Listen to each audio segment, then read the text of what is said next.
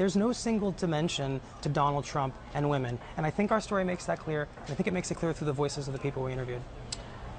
What's your response to the reaction from Donald Trump so far?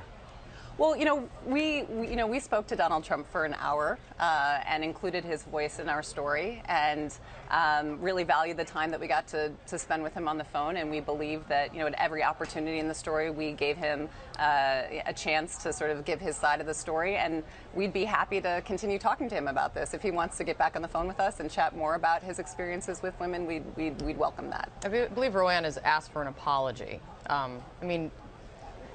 What do you say? I think we really stand by our story.